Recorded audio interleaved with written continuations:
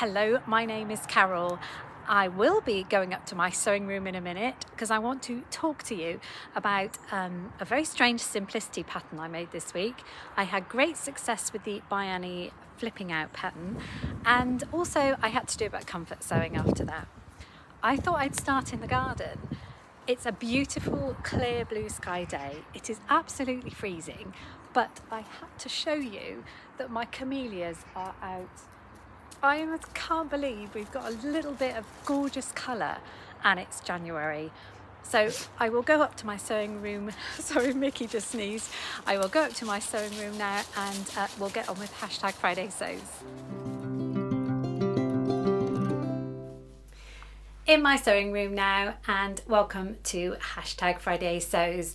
Now, Friday Sews is where this lovely sewing community of ours comes together on a weekend. We tend to put our videos out on a Friday or a Saturday, and we just tell you what we've been doing in our sewing rooms. It's just a general chat, sewing chat, saying what we want to make, what we have been making, or sometimes what we've been buying.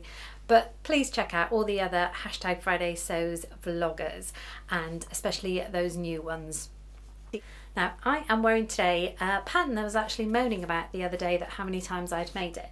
It's Simplicity 8529, but I made the kind of, it's like an easy roll neck version.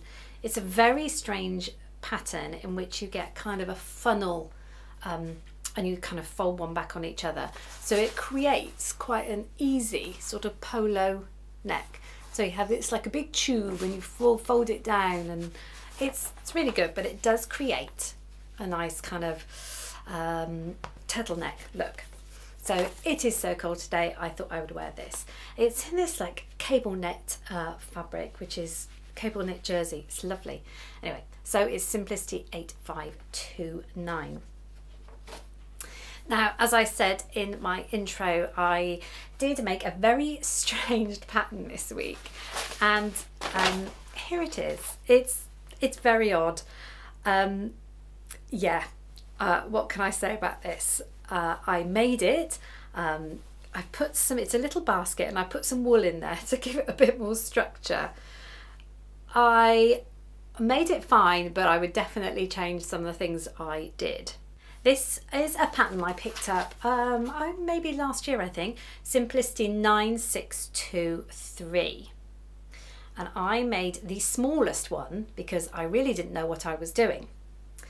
Now, my idea in my head was it'd be a great way of using up lots and lots of scraps, which I talked about a couple of weeks ago.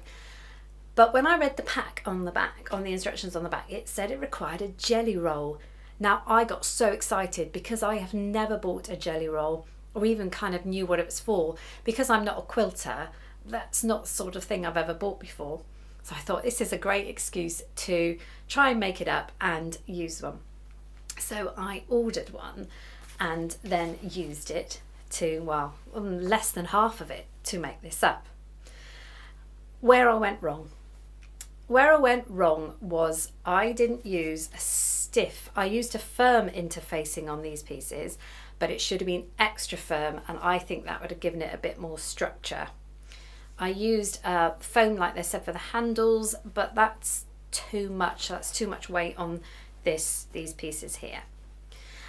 I only had a few issues with it where you had to you had the base and then you had to sew all these pieces and crisscross into the base. A lot of it was done a strange way round to me. When you were putting on these strips, you kind of had to sew them in strips together along the seam, and then you interfaced it. Now that was weird, because even when it was sort of put on here, you had to then interface it, which was a really difficult way of doing. Also, it gave you all the pieces to cut out, and it said cut to a fabric, cut to a interfacing. And then it told you in the pattern to trim down the seam allowance on the interfacing, which meant I wasted so much interfacing, so I was a bit cross about that. Perhaps I should have looked first and cut the interfacing smaller. I don't know. I mean, it was a great experiment. I can definitely use some scraps to make another. I think because this particular version had all these gaps and holes, whereas some of the other views didn't have that, much more tighter weaved, I think that would be sturdier. I certainly probably now would go for try and make something like that, a bag, but it's tighter weaved. I think it'll be sturdier. My husband did say, it's lovely, but what are you going to do with it? And he's quite right. But it was a fun little experiment. Now, a great thing I finished this week that I'm so pleased with myself is I did finish the Flipping Out by Annie pattern, which I really didn't think I would be able to do. When I come across something new and different, I tend to panic and think, I can't do it. But actually, when I calm down and realise I'm okay, I can sew, so I should be able to do it, I was fine, and I'm really pleased with it. I had my bumper lot of fold over elastic come from Amazon, thank goodness. Thank you all for your suggestions about where to get it. I would definitely go elsewhere next time, but for an emergency, this works fine, but I only used a tiny bit of it. So here it is. I am super pleased with it. So the idea is it stands up on its own, and it does, and then you fold it over, and then you can put different things in it. I'm going to put makeup brushes and makeup. So this was the bit I needed the fold over elastic for. That's all I needed. But it's got sort of 3 mesh pockets. It's got this mesh pocket on the front. This is the smallest version. You see you can make one tall enough for knitting needles. But this is the small one. But I used the right kind of bag making foam, so it's made it nice and stable. Quilted the bit on the back, quilted the inside. I left the outside smooth because they said you could do that. So I'm really happy with it. In my last week's Friday sews, I talked about that I had reached the amazing figure of 4,000 subscribers, which I'm really pleased about. I'm pleased because I know that my channel is still growing, and I'm hopefully producing things that people tend to like. Although what I'm actually doing is just sewing for myself and having the chance to share it with everybody, which is what I've always dreamed of, really. Now I'm going to do a quick break here, and I'm going to do the prize draw, which was a £20 Minerva.com voucher, which I will email to the recipient. So in this bowl are over 200 names. I had an amazing amount of comments and response. This is my husband Chris. Hi there. So I would like him to do the draw. So he's not going to look, and I've done it old school on bits of paper. So I'm just going to get him to pull a name out for you now. So give it a good shuffle around. I've got one. You have. And the winner is, if he can read my writing, Anne F. Hallahan 4347. I will put the name down below in the video. But yeah, congratulations, you have won a £20 Minerva voucher, which I will get sorted out and emailed to you. So thank you very much. Well done, Anne. Congratulations. Behind me is my bit of comfort sewing. Now this was a piece of lovely soft ponte, jersey ponte, that I got, I think about a year ago. I think I got it from my Fabrics in Germany. So lovely bit of ponte. Because it's been so cold here, I fancied another kind of cozy top, and this certainly has got a nice kind of roll neck top. I used Simplicity 9385. Now I've used this with success, but some people do have issues with it. It's not a fantastic pattern, but it kind of does work for me. I did the front version without the band here, this version here actually, with not the gathered sleeve heads. I'm not a massive fan of that. I like the smoother look. Now, Tiffany from Hoosier Handmade has highlighted in the past, and it's great that she did it because these versions are actually cropped, although you wouldn't believe that from the photo. So I definitely went for that version. It doesn't sit completely on my shoulders, I will admit. It hangs off slightly, but when I looked at the image there, it does on her too. So I'm not going to worry about that too much. And it is kind of a baggy. It's not kind of skin tight or anything. I'm really pleased with it because wearing it with something like black pair of jeans will give it a bit smarter look. So yeah, it's got the cuffs on there, but I was really pleased with it. That was my bit of comfort sewing. along with a couple of other things that I needed to sew up using some jersey scraps. Now as you all know, I make my own underwear, my own acacia knickers. I use that pattern, and I'm not going to hold them up for you because I never like doing that, but I made 3 pairs. I've made well over 30 now because that's all I kind of wear now.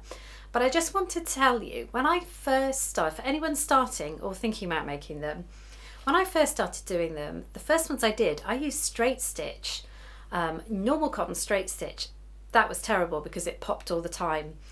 I then went on to doing small zigzags, which I now still do. I zigzag all the elastic on one side, flip it over the other, same again. And I now use Mariflex thread just to give me that bit of security.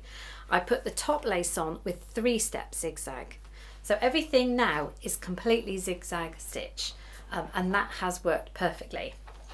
I always use Mariflex, as I said, but I was shopping the other day, couldn't get hold of this, so I got some Metler, which is meant to be similar, and it is elastic thread, but oh my goodness, it is nowhere as good as the Mariflex, the Gutermann stuff. I don't know if you can really tell the difference, but the stretch is the same, but that's quite the solid, whereas this is so much thinner. And it kept snapping in my machine. It came up bunching up and snapping. So I'm sorry Metler, but I was really not impressed with this at all. So I need to go and get myself some more of that stuff. So just a little bit of a recommendation. Some people may have had success with this, but I know my machine, it just kept snapping, and I've never had anything like that before, certainly with this stuff. The fabric wheel made a reappearance this week, and the theme that's going to be for this time is using all my thick sort of sweatshirting jersey fabrics or French terries that I really want to sew up before spring. So I'll put a card to that video up there if you didn't see it. But what it landed on this time was this beautiful sweatshirting fabric, French terry, and got quite a bit of it. Now, in the video, I wasn't sure what this was, but I'm told now it's a ginkgo leaf, which was amazing. So I looked that up, and wow, what a fascinating tree it is and plant it is. So I was really pleased with that. So that's going to be my mission for next week, is to make something using this. So thank you for anyone that watched my video and gave such lovely comments. I know I keep saying it, but our sewing community is the best. This online YouTube community, we're spread across the world. We're all different types of people. We all seem to make different things and talk about different things, but it's such a great community. If we need help, we can ask for it. I actually had to do that this week. I had an issue with my Juki machine, and rather than ring up the shop and look a bit like an idiot, I thought I'd reach out to one of our wonderful YouTubers, and actually it's the one that just lives down the road from me, Adam Sews. I'll go to my machine and I'll show you what my issue was. So this is my lovely new Juki machine, and welcome to the corner of my room, which is the business corner where it all happens. Okay, so I obviously got this a couple of weeks ago, got it for Christmas, started using it a couple of weeks ago, and there was something that I really wasn't sure about or happy about. So I, rather than ring the shop, I thought I would contact Adam. Now I'll show you what I mean. So I would start to sew, here we are, sewing a nice straight line, and then I would stop and I put the auto cut up, pull it out. I then want to start sewing again, and I'd be trying to get the lever down to put the foot down, and I thought the only way I could get it to work was to lift up and then down, and then I could get it down, and then I start sewing. And that was so much hassle. I thought, this can't be right. This is a good machine. What am I doing wrong? So I contacted Adam, and initially he was a bit unsure about what I was on about. And then he talked about a button. He said, what about your presser foot button? Is it sort of stuck down or something? I thought, oh, what's this button here? It's the presser foot. It's the presser foot. I had no idea that was where it's meant to be. So when I start, I shouldn't be going this. As Adam said to me, that's a manual override. You should just be pressing that button and then off you can go. This is why I'm so thick sometimes, honestly. Bless Adam, he's so lovely. He just thought it was very funny. I thought it was very funny. But yeah. So all this time I've been going up and down to start my machine. Thank you, Adam. So plans for next week. Chris is actually away next week. He goes on Saturday, he's away for the whole week. So I have lots of sewing time to myself. So I really want to get a few things done that have been outstanding. Also, I've got a really exciting collab coming up at the end of January. And I am waiting for my fabrics. I've been waiting for my fabrics for quite a while now.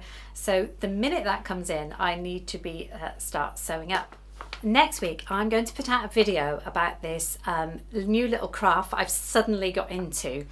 Now, it might be something that has been around for ages and ages, but I just came across it by chance. I'm not going to give you much more details. I'm going to do what a lot of people do and keep you waiting. It's just a fun little craft that I can do when I'm not near my sewing machine or I'm away on holiday. I've got most of the bits here, but I'm still waiting for some bits and practice a bit before I can sort of put out a video. But yeah, that's just going to be a little light-hearted video next week of something. This is typical me. I spot something and I want to have a go at it. And I started last night and I absolutely love it. So I'll put that video out next week. Thank you so much for watching, and I cannot thank you enough for all the lovely comments I received to my Friday Sews video last week. I had the highest number of comments I've ever had, over 200. It was outstanding. It was amazing to hear from so many of you. Congratulations again to the winner of the prize draw. Thank you so much for watching. I'm going to leave you with some photos of our week that we've had down here. Last week on Fabulous Sews, I moaned about all the rain that the UK had had. This week it's been beautifully sunny but very cold. But it has meant that we managed to, a couple of times, I've escaped down to the beach. The beach is only about 25 minutes away from us. So we did go down and took some lovely pictures down there, and we took the boys down, and it's just been marvellous just to go very bundled up, lots and lots of coats, but get some lovely sea air. So I will put a couple of those photos up.